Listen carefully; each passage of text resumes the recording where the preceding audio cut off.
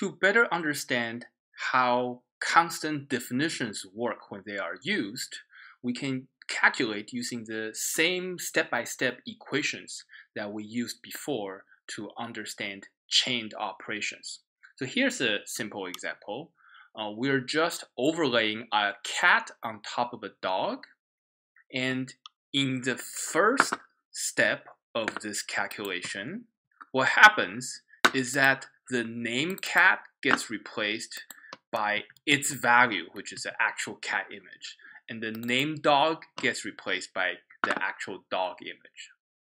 That's the first step. And then in the second step, the overlay operation happens, and that actually takes the two images and overlays them together.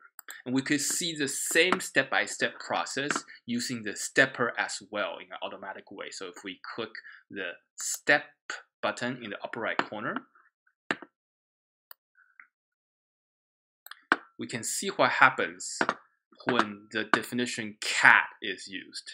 Cat here is a name, and on the right, it's a little hard to see because it's hard to highlight an image, but the cat image on the right is actually highlighted in purple. So the name cat highlighted in green on the left is replaced by the actual cat image highlighted in purple on the right. So that's the first step. And then if we click next, we see that the cat image is in, but the second step is for the dog name to be replaced by the dog image. Again, on the left, the name dog is in green. On the right, the dog image is in purple. So that's the second step.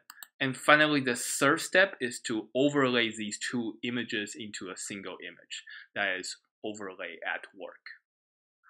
Let's see another example. Here we have a definition of small dog.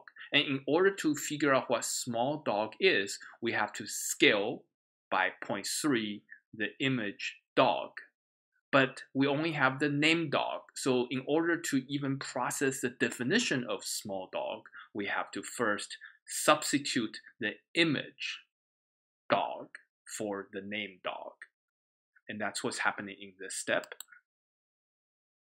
And then we can actually scale that image so that the name small dog is defined to be the small dog. One last example. Here is the place image operation, which takes as two of its four inputs, the small dog and the cat. So in order to process this operation, first I have to look up what a small dog is. And that's what's happening here. The name small dog becomes the actual small dog image that we just scaled down. And then the name cat becomes the actual cat image. And finally, the place image happens where the two images are combined into one. So these are the step-by-step equational calculations that we could use to better understand what happens when we use a constant that we defined.